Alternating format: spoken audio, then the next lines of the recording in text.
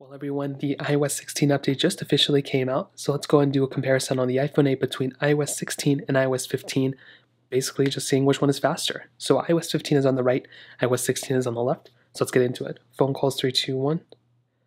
iOS 15 definitely far faster here. All the apps are clear on the background, as you guys can tell as well. Let's go and do music, 3, 2, 1.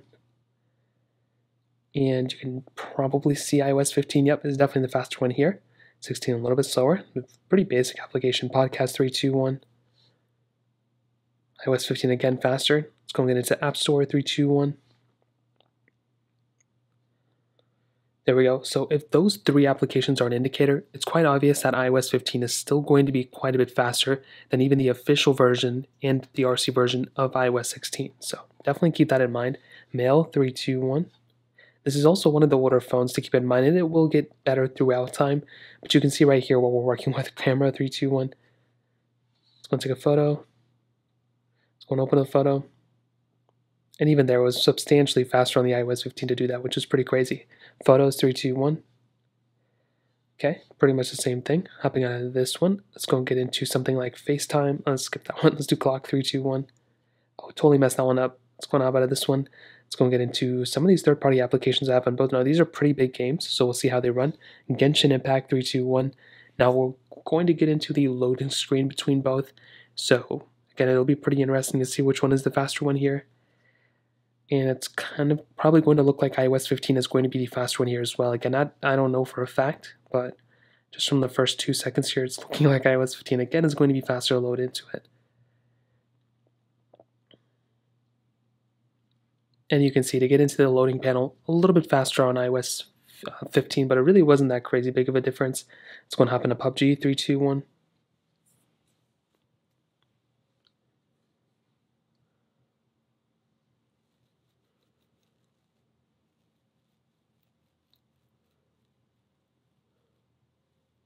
And I don't know why iOS 16 is just hanging there. I think I saw this happen before, so it just never loaded on iOS 16, which was very weird. Apex Legends, 3, 2, 1.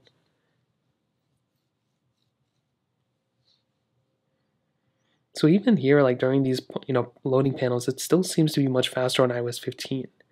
And iOS 16 is a little bit behind, but again, it's not a crazy big deal getting out of these ones. Let's go and get into some other ones.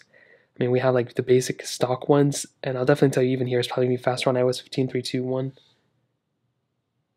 Almost identically the same, very interesting. Let's do shortcuts, 3, 2, 1.